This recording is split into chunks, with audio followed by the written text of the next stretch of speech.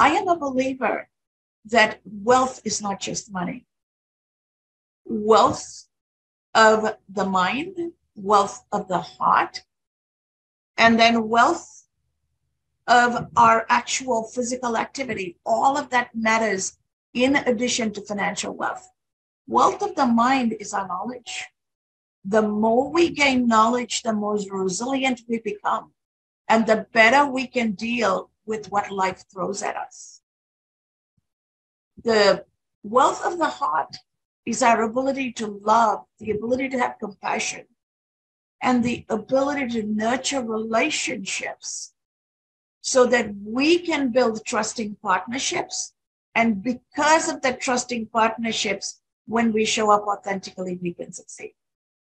It is so important to teach our children that, and for us as parents, teachers, and community members, and for our adult students too, for all of us to understand and embrace that our success is directly predicated on how we show up and the heart with which we show up. Yes, the world is cruel. Yes, the world is going to take advantage of us.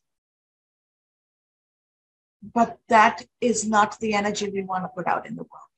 When we show up with happiness, when we show up with joy, and we show up with compassion and grace and love in our hearts to help those we can help through our gifts, you'd be surprised how many people will show up and support us.